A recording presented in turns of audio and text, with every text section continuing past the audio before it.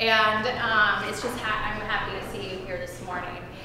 So we are getting ready. I woke up I was so happy to get up this morning and think, the last day on the road.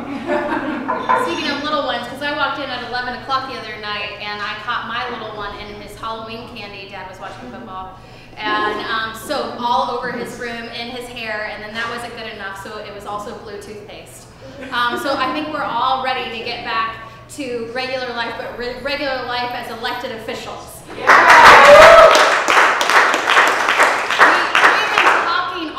That Indiana is not a red state, it is a purple state with a voter turnout problem. We are looking across the state and our turnout numbers are looking particularly great.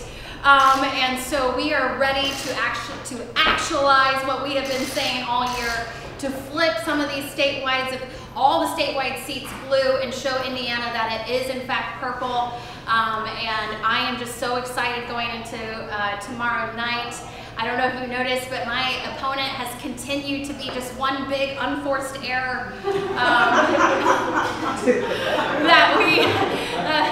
that came out the way I meant it.